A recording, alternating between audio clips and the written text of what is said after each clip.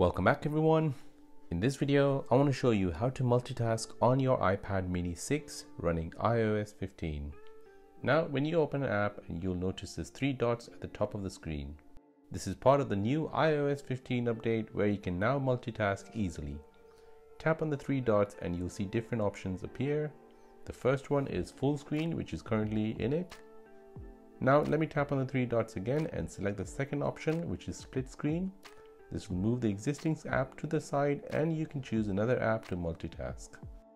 Once you've chosen the app, it'll then show up on the right hand side.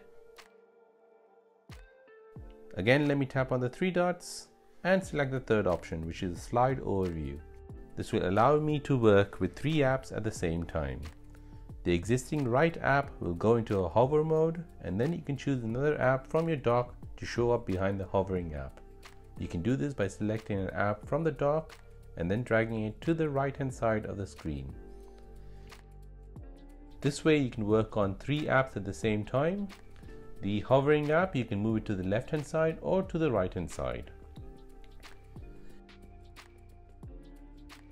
Now when you open up the app switcher, you'll see the multitask view and it behaves like a normal app where you can swipe up to close the app.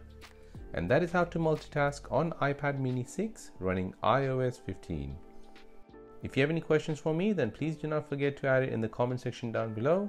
Please subscribe to this channel as it means a lot, and don't forget to turn on bell notifications so you get alerted for the next video. If you found this video useful, then please hit that like button. Thanks for watching and see you in the next one.